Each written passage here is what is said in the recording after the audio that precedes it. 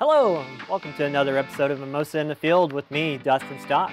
Today we'll be discussing the Mimosa C5x, which you can see all around me here with the different size dishes. So we're going to go over the design tool, installation, going through the app, and so we'll go ahead and get started. So we'll go ahead and we'll log in here to the cloud, and we'll go to the design tool. We'll go ahead and create a new point-to-point that has line of sight. And we're going to choose C5x point-to-point. So with the C5x, you have 5 different options for antennas. It by itself, which is 8 dBi, and then you have 2 horn antennas, one that's 12 dBi, one that's 16 dBi. Then you have 2 dish options, which are 20 dBi and 25 dBi. So here on the antenna type, you have 4 antenna options, the 12, 16, 20, and 25. So if you choose 12, then of course you can see your stats change here, 16, 20, and then 25.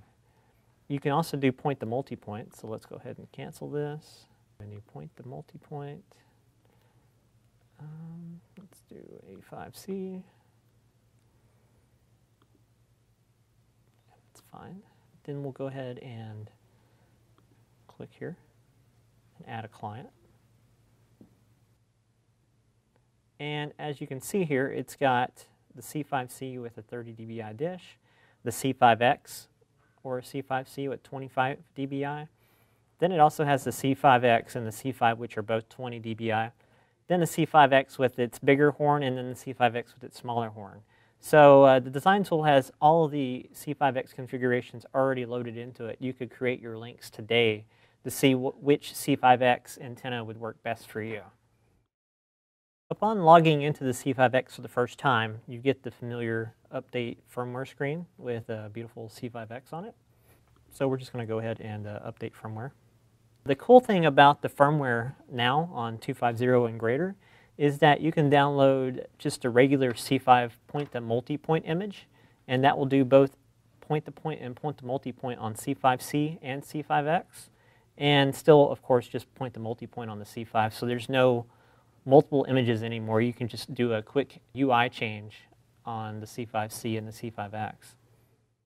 Now that we've firmware upgraded, we're to the unlock screen. For this exercise, we're going to go ahead and do manual unlocking configuration.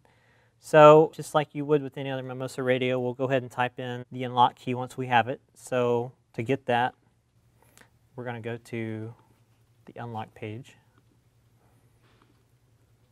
For this particular exercise, we'll go ahead and type in the serial number. Model type is C5X. Then you get to choose the link mode. You can either do point-to-point or you can do point-to-multi-point.